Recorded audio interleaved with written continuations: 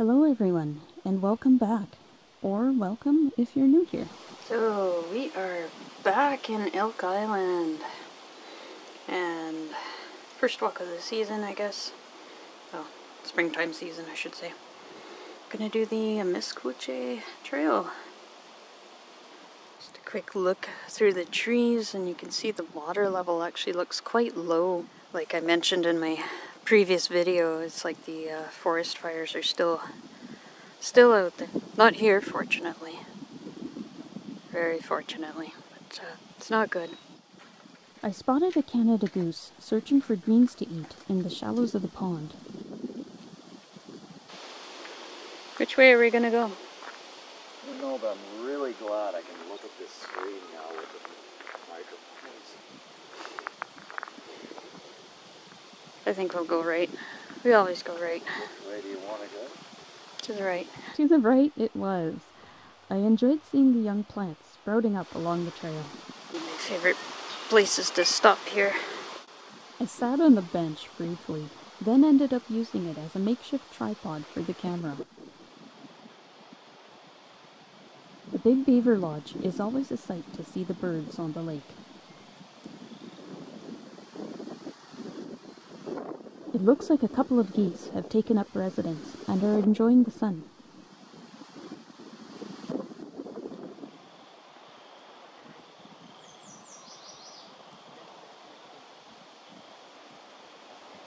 We carried on to the boardwalk.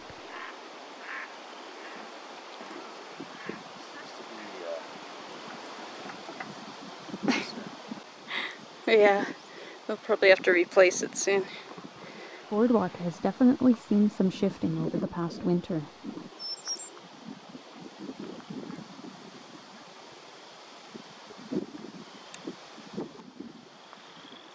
As I walked, I looked at all of last year's cattails, crisp and dry.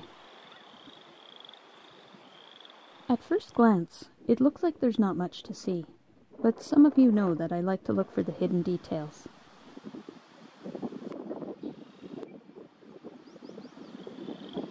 I found a pond snail.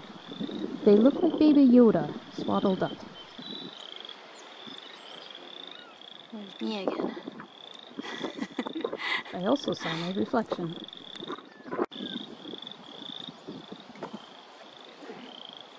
And I noticed the vegetation was moving around with the flow. And then... Oh my goodness. Oh, big leech. Wow. Lyndon braved the water with his GoPro.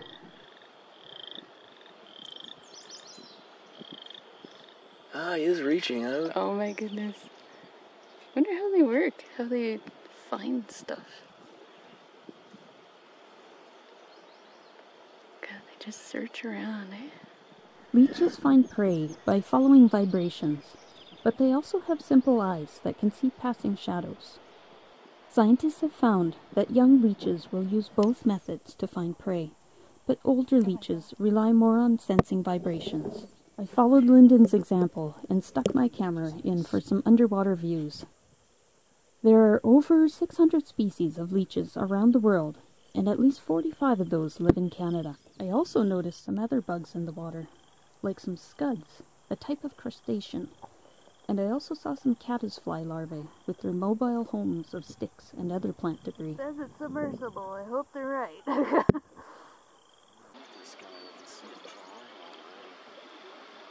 But the leeches really were fascinating, especially how they move, switching from swimming in a wave-like motion to the classic inchworm style of movement. The more we looked, the more we saw. It definitely convinced me not to go wading in the water.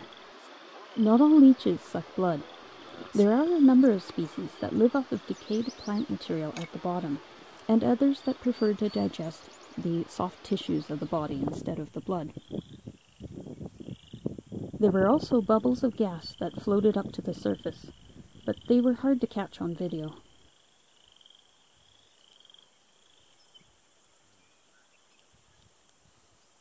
Before we left the pond, I saw two ravens enjoying a flight over the trees.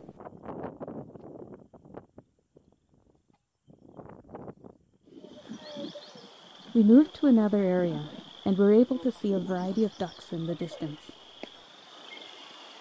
Buffleheads, mallards, lesser scaup, all were busy floating around, looking for food, socializing, or just taking a nap.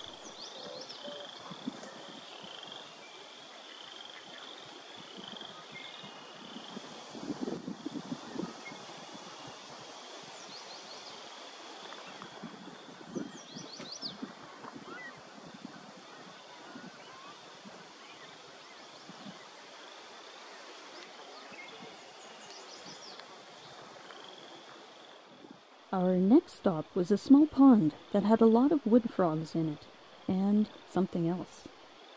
Commonly known as a dock spider or raft spider, this species has hairs on the body and feet that disperse the surface tension of the water and allows them to walk on the water. Fortunately, it didn't seem to bother the frogs, and vice versa. They look like they're stuck. Oh, one just came up. Yeah. Pushed his way through the slop. I was amused to spot so many frogs hiding in plain sight.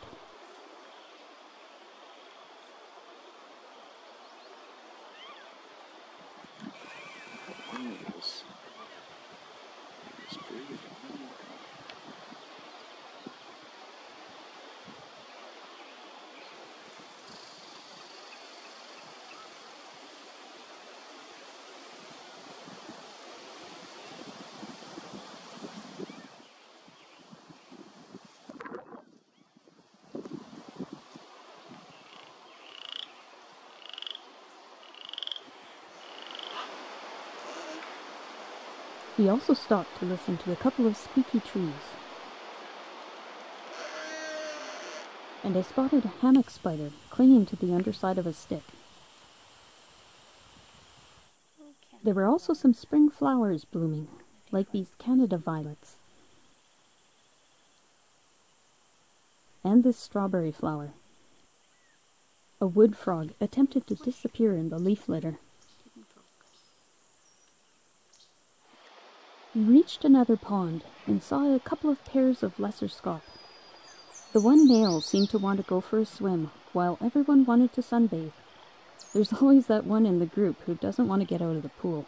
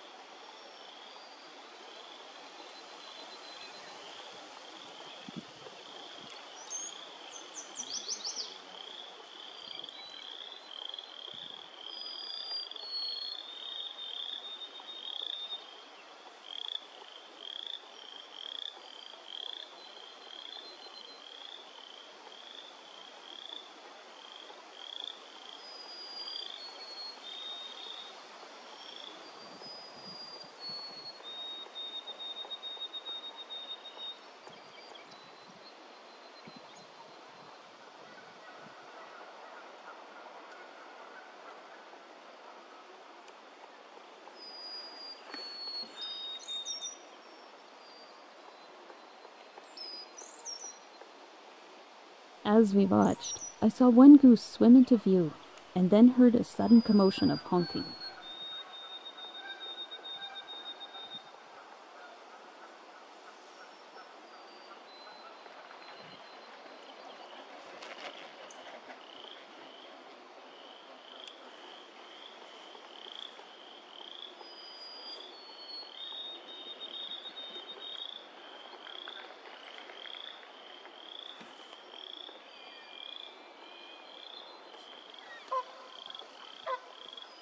I'm not sure who won that fight, but this goose sounded mournful.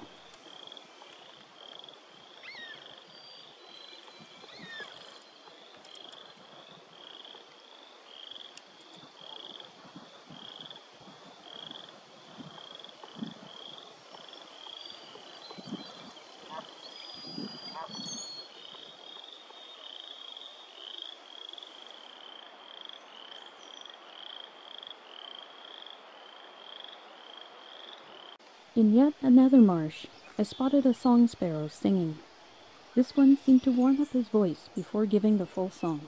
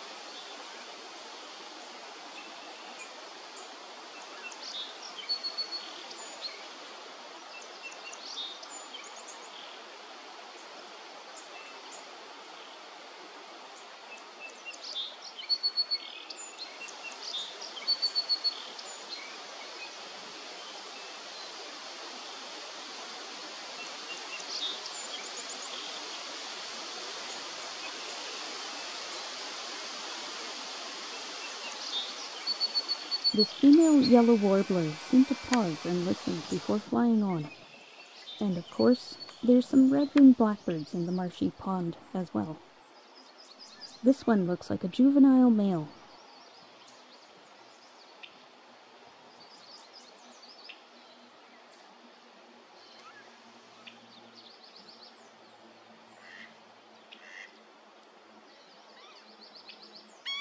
Yeah, kind of a little scary.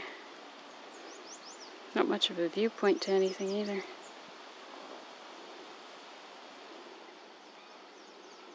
I hope you enjoyed this tour of the Amisk Wuche Trail at Elk Island National Park. As always, thanks for watching.